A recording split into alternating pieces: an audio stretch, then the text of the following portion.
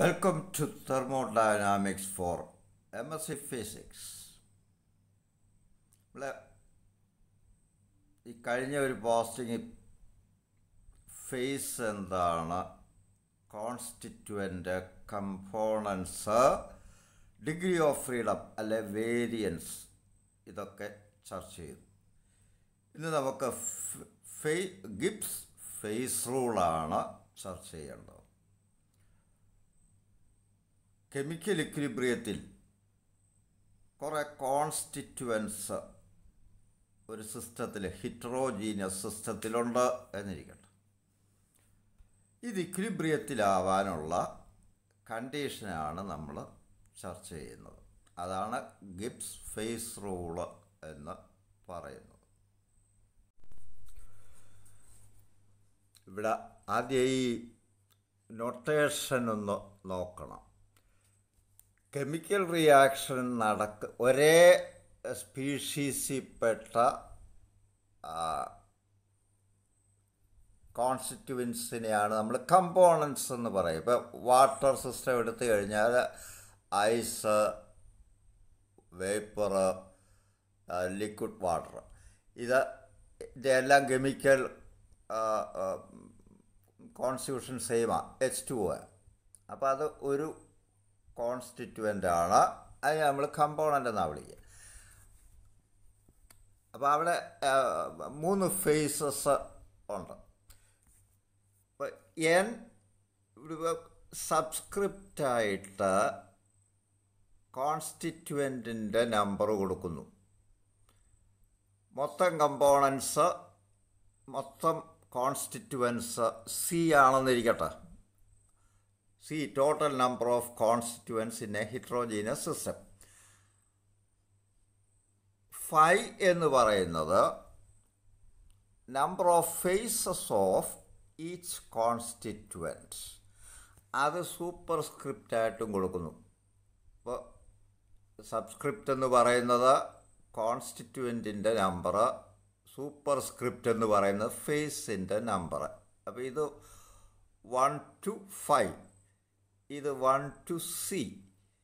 ഇനി chemical potential എന്ന് പറയുന്നത് ഓരോ ഫേസിൻ്റെയും കോൺസ്റ്റിറ്റ്യുവൻറ്റിൻ്റെയും ഓരോ മോളിക്യൂളിൻ്റെ ഒരു പാരാമീറ്ററാണ്. അപ്പോൾ ഒരു സിസ്റ്റത്തിലെ മൊത്തം കെമിക്കൽ ഇക്വിലിബ്രിയത്തിലുള്ള സിസ്റ്റം, അതിലെ ടോട്ടൽ ഗിബ്സ് ഫ്രീ എനർജി അല്ല ഗിബ്സ് ഫങ്ഷൻ എന്ന് പറയുന്നത് sigma over K equals 1 to C of N K1 mu K1. അപ്പം ഇത് തന്നെ N11 mu 11 plus N21 mu 21 plus etcetera NC1 mu C1, അത്രയും ടേംസ് വരും. പ്ലസ് ഇതിപ്പോൾ 3 ഫേസസിൻ്റെ 3 എല്ലാ കോൺസ്റ്റിറ്റ്യുവൻസീസിൻ്റെയും ഒരു single ഫേസിൻ്റെ ടേമാണ്.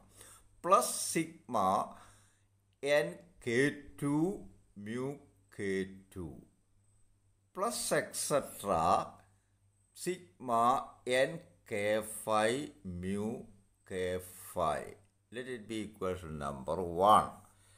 Suppose there are no chemical reactions എന്ന് പറയുമ്പോൾ അവിടെ കെമിക്കൽ ഇക്വിലിബ്രിയത്തിലാ സിസ്റ്റം. അപ്പോൾ നമുക്ക് ഈ കോൺസ്റ്റിറ്റ്യുവൻസിന് പകരം കമ്പോണൻസ് എന്നും ഉപയോഗിക്കാം. അപ്പോൾ ജനറലായിട്ടാണ് ഈ കോൺസ്റ്റിറ്റ്യുവൻസ് എടുത്ത് ചർച്ച ചെയ്യുന്നത്. ഇപ്പോൾ വാട്ടർ സിസ്റ്റം എടുത്തു കഴിഞ്ഞാൽ K is 1.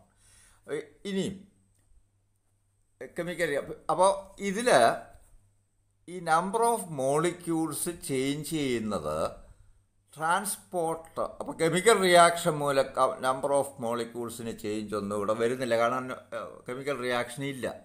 പിന്നെ ട്രാൻസ്പോർട്ട് നടക്കാം ഒരു ഫേസിൽ നിന്നും മറ്റൊരു ഫേസിലേക്ക്. ഇപ്പോൾ ഐസ് വാട്ടർ സിസ്റ്റം എടുത്ത ഐസിൽ നിന്നും മോളിക്യൂള് വാട്ടറിലേക്ക് മാറാം, ട്രാൻസ്പോർട്ട് ചെയ്യാം, തിരിച്ചിങ്ങോട്ട് ട്രാൻസ്പോർട്ട് ചെയ്യാം. അതെല്ലാം കെമിക്കൽ പൊട്ടൻഷ്യലിനനുസരിച്ചിരിക്കും. കെമിക്കൽ പൊട്ടൻഷ്യൽ ഏത് ആണോ വലുത് അപ്പോൾ അതിൽ നിന്നും ചെറുതിലേക്ക് പോകും until chemical potential becomes equal.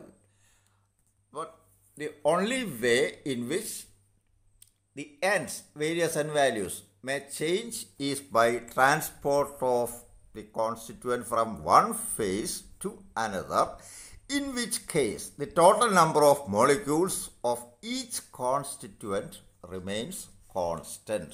അപ്പോൾ നമുക്ക് ഒരു ഇക്വേഷൻ കൂടെ കിട്ടും.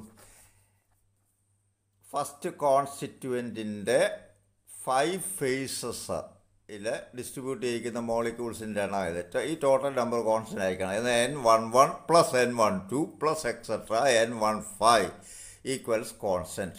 ഇതുപോലെ second constituent N21 plus N22 plus etcetera N25 equals constant. NC1 plus NC2 plus etcetera NC5 equals constant. Equations 2. Condition for chemical equilibrium എന്ന് പറയുമ്പോൾ Gibbs function must be A minimum. അതാണ് chemical ഇക്വിലിബ്രിയത്തിനുള്ള condition. ഈ chemical ഇക്വിലിബ്രിയത്തിൻ്റെ ഡെഫിനിഷനൊക്കെ നമ്മൾ chemical potential നേരത്തെ ഒക്കെ define ചെയ്തിട്ടുണ്ട് പോസ്റ്റിങ്സിൽ. അതിൽ നിന്ന് ആണ് ഈ ഇക്വേഷൻ സത്യത്തിൽ കിട്ടുന്നത്, ഈ സ്റ്റാർട്ടിങ് ഇക്വേഷൻ. കാരണം chemical potential mu equals Dr G by Dr N. അപ്പോൾ അതിൽ നിന്നും കിട്ടുന്നത്. അപ്പോൾ ഡി ജി ഈക്വൽസ് ഫസ്റ്റ് ഇതിൻ്റെ ഡിഫറൻഷ്യൽ എടുക്കുക. അപ്പോൾ D G equals sigma K equals 1 to c mu K1 dn K1 plus sigma mu K2 dn K2 plus etc. sigma K mu K5 dn K5 equals 0. കാരണം ഇത് minimum ആയിരിക്കണം G എന്ന് പറയുമ്പോൾ അതിൻ്റെ change 0 ആയിരിക്കണം. അങ്ങനെ അതല്ല ഇക്വിലിബ്രിയം എന്ന് പറയാം. That is equation number 3. ഇനി ഇക്വേഷൻ 2 ഇതുപോലെ എടുത്തു കഴിഞ്ഞാൽ റൈറ്റ് സൈഡ് 0 വരും, കോൺസ്റ്റൻറ്റാണ്. അപ്പോൾ dn11 plus dn12 plus dn13 plus etcetera n15 equal 0 etcetera etcetera dn21 ഇങ്ങനെ അങ്ങോട്ട് എഴുതാം. അപ്പം ഞാൻ last term dnc1 plus dnc2 plus etcetera dnc5 equal 0. ഇനി Lagrange's multiplier lambda 1, lambda 2, lambda 3, etc. lambda c. ഇതുകൊണ്ട് ഈ ഇക്വേഷൻസിനെ എല്ലാം മൾട്ടിപ്ലൈ ചെയ്യുക. ഇതിനെല്ലാം ലാംഡ 1 കൊണ്ട് മൾട്ടിപ്ലൈ ചെയ്യുന്നു, അടുത്തതിനെ ലാംഡ 2 കൊണ്ട് മൾട്ടിപ്ലൈ ചെയ്യുന്നു, അടുത്തതിനെ ലാസ്റ്റ് ലാംഡ c കൊണ്ട് മൾട്ടിപ്ലൈ ചെയ്യുന്നു. എന്നിട്ട് ഈ ഇക്വേഷനുമായിട്ട് ആഡ് ചെയ്യുന്നു. ഇതിനകത്ത് സ്പ്ലിറ്റ് ചെയ്ത് മനസ്സിലാക്കാൻ എളുപ്പമാണ്, അതിനകത്ത് വലിയ ബുദ്ധിമുട്ടൊന്നുമില്ല. ആഡ് ചെയ്തിട്ട് കിട്ടുമ്പോൾ നമുക്ക് എന്നിട്ട് ആ ഡി എൻ കോമൺ ആയിട്ട് വരുന്ന ടേംസിൻ്റെ dn1 കോമൺ ആയിട്ട് വരുന്ന എൻ്റെ dn1ൻ്റെ കോയഫിഷ്യൻ്റ് 0 ഇക്വേറ്റ് ചെയ്യുക. ലഗ്രാഞ്ച് നമ്മൾ സ്റ്റാറ്റിസ്റ്റിക്കൽ മെക്കാനിക്സിലൊക്കെ ഉപയോഗിച്ചിട്ടുണ്ട്. അപ്പോൾ using ലഗ്രാഞ്ചിയസ് multipliers method multiply the above equation these equations by constants lambda 1, Lagrange multipliers lambda 1, lambda 2, etc. lambda c. Add to equation 3 and finally equating the coefficients of each dn to 0. അപ്പോൾ നമുക്ക് കിട്ടുന്നത് mu k1 plus lambda 1 equals 0, അല്ലെ mu k1 അല്ലെ mu 11 plus lambda 1 equal 0, അല്ലെ mu 11 equals minus lambda 1 and so on.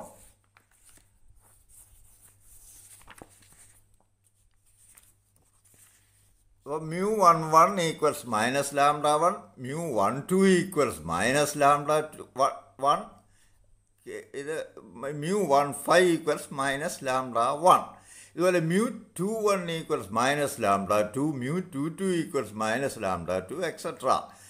Last mu c1 equals minus lambda c, etc. mu c phi equals minus lambda c. അപ്പോൾ ഇതിൽ നിന്നെല്ലാം കിട്ടുന്നത് mu1 equals mu12 എല്ലാം minus lambda 1 equals etcetera mu1 phi. ഇതുപോലെ mu21 ഇതിൻ്റെ എല്ലാം lambda minus lambda 2. അപ്പോൾ mu21 equals mu22 equals etcetera mu2 phi etcetera. Last mu c1 equals mu c2 equals etcetera mu c phi. These are called equations of phase equilibrium. ഇവിടെ എത്ര equations ഉണ്ടെന്ന് നോക്കുക. ഒരു example എടുത്താൽ 1 equals 2 equals 3 എന്നിരിക്കട്ടെ. Super script ഞാൻ മ്യൂന്നൊന്നും പറയുന്നില്ല, ഈ സൂപ്പർ സ്ക്രിപ്റ്റ് വെച്ച് ഞാൻ ചുമ്മാ പറയുന്നു. 1 ഈക്വൽസ് 2 ഈക്വൽസ് 3. അതിൽ നിന്ന് നമുക്ക് എഴുതാവുന്ന ഇക്വേഷൻസ് ഒക്കെ 1 ഈക്വൽസ് 2 എന്ന് എഴുതാം, 2 ഈക്വൽസ് 3 എന്നെഴുതാം, 1 ഈക്വൽസ് 3 എന്നെഴുതാം. ഈ ലാസ്റ്റ് ഇക്വേഷൻ അനാവശ്യമാണ്, തൂക്കിക്കൊണ്ട് നമ്മൾ നടക്കേണ്ട കാര്യമല്ല. കാരണം 1 ഈക്വൽസ് 2, 2 ഈക്വൽസ് 3, അത് ഓട്ടോമാറ്റിക്കായിട്ട് 1 ഈക്വൽസ് 3 ആവുമല്ലോ. അപ്പോൾ ഈ 1 ഈക്വൽസ് 2 ഈക്വൽസ് 3 എന്ന് കാണുന്ന ആ 3 ടേംസിൽ 2 ഇക്വേഷൻസ് നോൺ ട്രിവിയലായിട്ട് വരുന്നുള്ളൂ.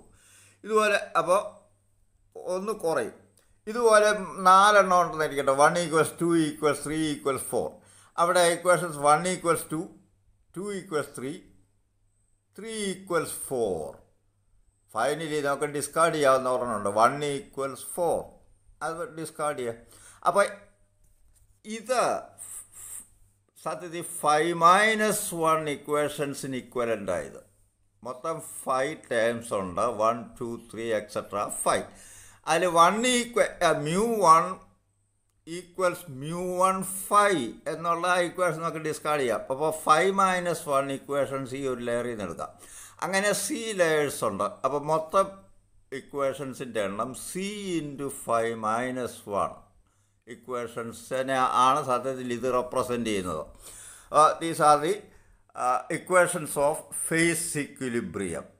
ഇനി ടോട്ടൽ നമ്പർ ഓഫ് വേരിയബിൾസ് നോക്കിയേ.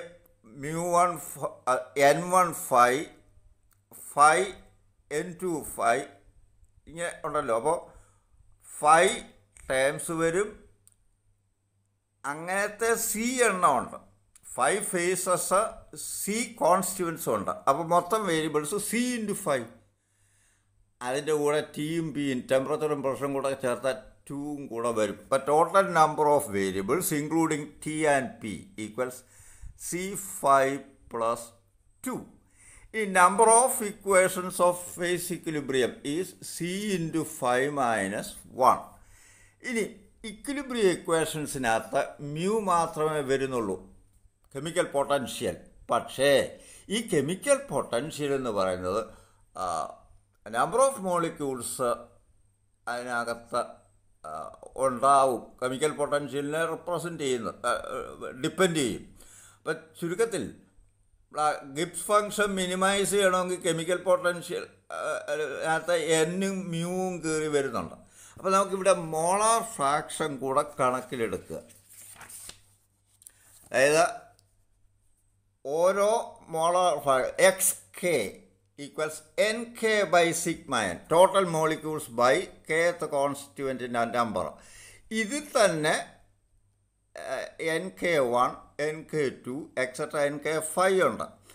അപ്പോൾ എങ്കിൽ ഇതെല്ലാം കൂടെ ആഡ് ചെയ്ത് കഴിഞ്ഞാൽ തീർച്ചയായിട്ടും 1 വരണം. കാരണം ന്യൂമറേറ്റർ സിഗ്മ വരുമ്പോൾ അത് ടോട്ടൽ നമ്പർ തന്നെയാണ്, സിഗ്മ n തുല്യമാണ്. അപ്പോൾ സിഗ്മ XK ഈക്വൽസ് 1. അപ്പോൾ കെമിക്കൽ പൊട്ടൻഷ്യലാണ് ഇക്വിലിബ്രിയം ഇക്വേഷനകത്ത് വരുന്നതെങ്കിലും ഈ ഇക്വേഷൻ കൂടെ നമുക്ക് അറിഞ്ഞാലേ നമുക്ക് നമ്മുടെ പ്രോബ്ലംസ് സോൾവ് ചെയ്യാൻ പറ്റൂ.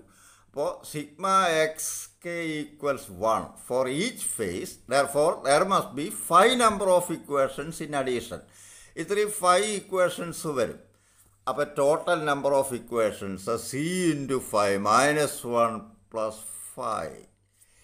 എങ്കിൽ ഡിഗ്രി ഓഫ് ഫ്രീഡം അല്ലെ variance, independent number of independent variables എന്ന് പറയുന്നത് number of variables minus number of ഇക്വേഷൻസാണ്. അതാണ് ഡിഗ്രി ഓഫ് ഫ്രീഡം അല്ലെ വേരിയൻസ് എന്ന് പറയുന്നത്. അതിൻ്റെ ഡെഫിനേഷൻ അങ്ങനെയാണ്. എക്സസ് ആയിട്ട് വരുന്ന കോർഡിനേറ്റ്സ് അതാണ് ഇൻഡിപെൻഡൻറ്റ് കോർഡിനേറ്റ്സ്. അപ്പോൾ degree of freedom F equals C5 plus 2 number of variables minus number of equations C into 5 minus 1 plus 5. ഇത് സിംപ്ലിഫൈ ചെയ്താൽ F equals C minus 5 plus 2 എന്ന് വരും. ഇതിനെയാണ് ഗിബ്സ് ഫേസ് റൂൾ എന്ന് വിളിക്കുക. ഇത് വേണം ഇങ്ങനെ റീറൈറ്റ് ചെയ്യാം. 5 plus F plus 5 equals C plus 2. Degree of freedom plus number of phases should not exceed number of constituents അല്ലെ components by 2. അപ്പോൾ ഗിബ്സ് ഫേസ് റൂള് ഇങ്ങനെ സ്റ്റേറ്റ് ചെയ്യാം. സ്റ്റേറ്റ്മെൻ്റായിട്ട് ചോദിച്ചാൽ any system consisting of constituents അല്ലെ components, നമ്മളിപ്പോൾ ജനറലായിട്ട് constituents എടുത്ത് ചർച്ച ചെയ്യുന്നേ ഉള്ളൂ, can be in equilibrium if the sum of the degrees of freedom and number of phases does not exceed the number of components by 2, by factor 2. E factor by 2. F plus 5 must be equal to C plus 2. നമുക്ക് ബാക്കി അടുത്ത postings ചർച്ച ചെയ്യാം. ഞാൻ ഡിസ്ക്രിപ്ഷനിൽ ഇതിൻ്റെ മുൻപുള്ള പോസ്റ്റിങ്സിൻ്റെ list കൊടുത്തേക്കാം. പ്ലേ ലിസ്റ്റിലൊക്കെ ഉണ്ട്. MSc തെർമോഡൈനാമിക്സ് എന്നും പറഞ്ഞത് നോക്കി കാണുക. Thank you.